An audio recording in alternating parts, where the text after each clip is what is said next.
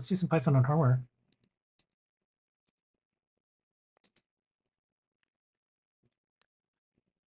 Okay, speaking of our newsletter, we went over the MicroPython stuff before, I believe, but do you want to? Last week, right, is like it was after the newsletter was released, but before the show, MicroPython 1.23 was released. Big thing is dynamic USB devices, which is exciting. It means that you want mass storage, or you want HID, or you want MIDI devices. You can now dynamically describe them like in a raw way, and then people make helper libraries, of course. CircuitPython has all this stuff cooked in a bit more, like deeply into the firmware itself.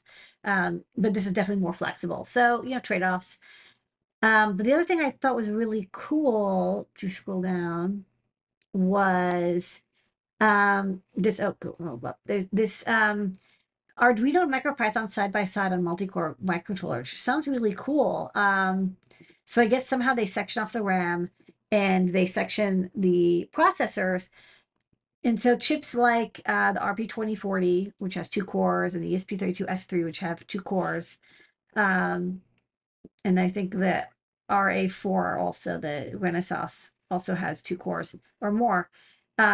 You can run Arduino code on the second core while 1.23 runs on the first one, and then you can send commands back and forth, which is kind of neat because a common issue people have and they want solutions to is, they love the speed of coding in MicroPython and CircuitPython. They love the flexibility, but they need a little bit of stuff that's done very quickly, and they want it done in C.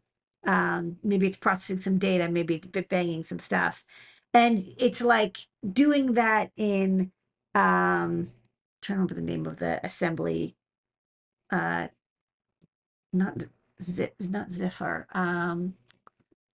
I can't remember the name. It'll come to me in a second. But there's like a way you can like inline assembly. But it has to be like the particular assembly for that microcontroller. And it's of course like writing an assembly is like very challenging, especially when you're dealing with an ARM core where there's a lot of like busy wait states and registers are complicated. And if you want to actually use a peripheral, it's more challenging. Also, not all peripherals are supported in MicroPython. Maybe you want to use a CAN bus peripheral that isn't that has Arduino support but doesn't have MicroPython support yet. So you could communicate between the two and have one core running this Arduino, high speed C processing, while MicroPython is how you do the fast iteration. So I think it's a really cool idea because if it works smoothly, you can, the only thing is you kind of have to spend a whole core on the Arduino code, but you can have that do your intense processing while your dynamic and reconfigurable stuff, and maybe you're like string management and buffers and JSON parsing, all the stuff that regular expressions, all the stuff that they do really well. You can maybe get the best of both worlds. So I'm excited to see how this comes together. All right. Well, we'll do a question now because this has something to do with it. Would you be able to do this with CircuitPython and Arduino? I don't know. I haven't looked at it in detail because it just got released.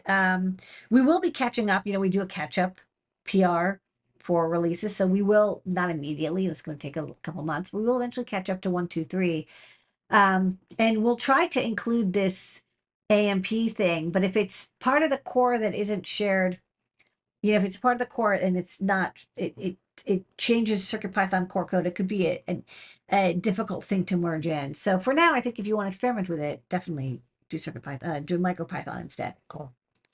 All right.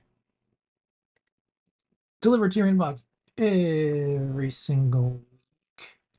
Get at adafruitdaily.com.